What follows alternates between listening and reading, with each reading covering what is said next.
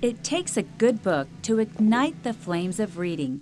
The classic novel, The Call of the Wild by author Jack London, is one. It's a book that's an experience. It's not just like reading black and white page. When you really experience it, you freeze, you get frostbite in your toes, and you feel like you haven't bathed in a while, while you're reading it. Irving residents are encouraged to read it as part of the city's Big Read 2010. The Big Read is an initiative to have the community all read one book and then share that and converse with each other through literature. This year we picked The Call of the Wild because of the dog theme and adventure theme, and we hope to include a lot of young adults in this program this year. This is the 5th year the city has sponsored the Big Read Community Reading Series.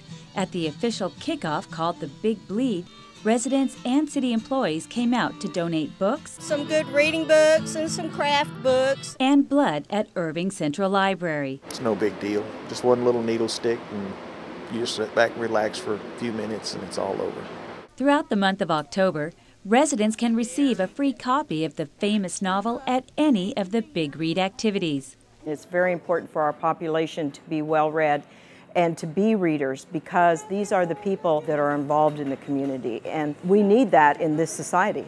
Those who donated books or blood at the Big Bleed were treated to lunch along with entertainment.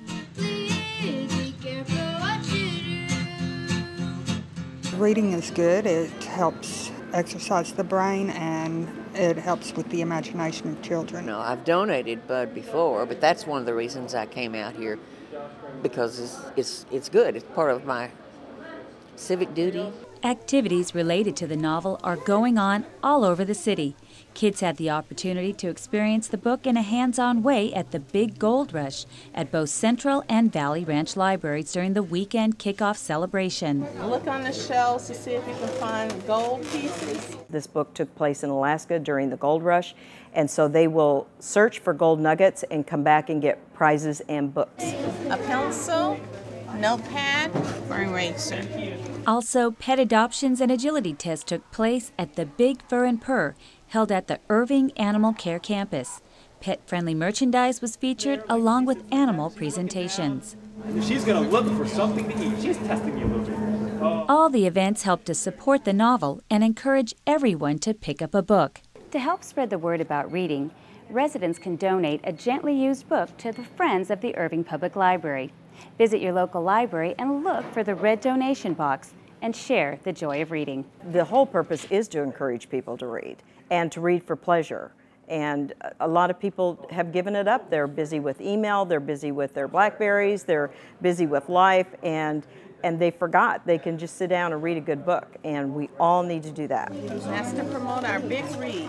Visit one of the Big Read events. Pick up your free copy of The Call of the Wild and experience it yourself.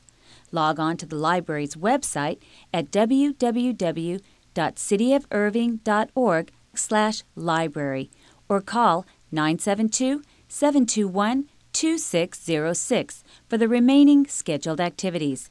For CitySource, I'm Valerie Mason.